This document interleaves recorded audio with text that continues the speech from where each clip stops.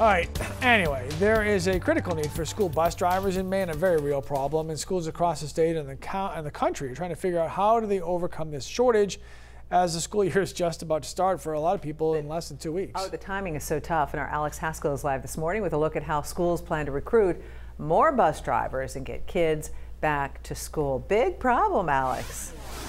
It is, guys. It is. Good morning. The road back to school is going to be a little bumpy for some local districts short on bus drivers. Some Maine districts are even offering hundreds of dollars in bonuses to get those open positions filled before school starts.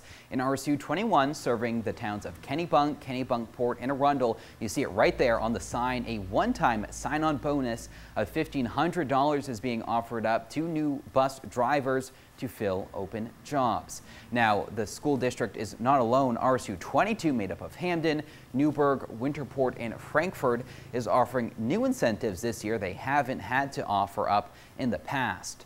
A $600 sign-on bonus for folks with their license who can start first thing in September. They also have a hire-on bonus of $300 for folks who don't have their license. RSU 22 has about 21 bus drivers right now, but Superintendent of Schools Regan Nichols says they need 3 or 4 more bus drivers to avoid any conflicts. She says last year they had no issues with bus drivers and picking up their kids because of the pandemic. Fewer students were riding the bus to school and there weren't as many sporting events, but this year Nichols is expecting a full return. So at times we may have to shift some timing on runs because if we have to double up, that could cause people to either be picked up slightly later or dropped off slightly later. But for the most part, home to school will be prioritized, so we're getting all the students here on time. And then second to that, I think sports trips would be asked for flexibility.